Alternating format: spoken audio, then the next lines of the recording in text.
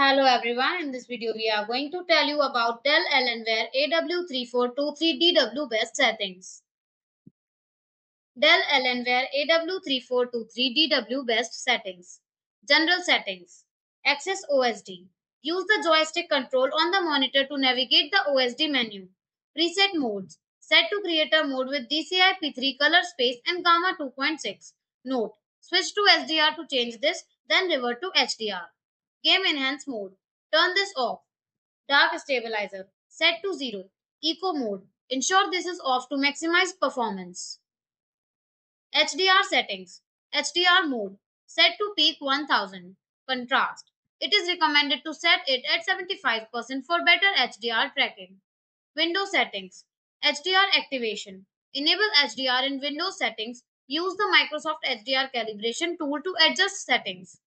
Minimum luminance set to 0.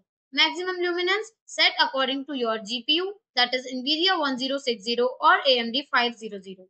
Color saturation set to 0. Brightness for HDR adjust to around 35. Nvidia control panel settings. Adjust desktop color settings. Brightness 50, gamma 1. Video color settings. Set dynamic range to full. Additional tips. Calibration. You can also use the Windows HDR calibration tool to fine-tune settings for optimal HDR performance. Install Dell Display Manager. This application simplifies accessing and adjusting monitor settings without using the physical buttons. How to update Dell Alienware AW3423DW firmware. Navigate to the Dell support page, scroll down and click on the download option. Once the download is completed, connect the USB upstream cable directly between the monitor and your computer. Double-click the file you have downloaded. Complete the update by following the on-screen instructions.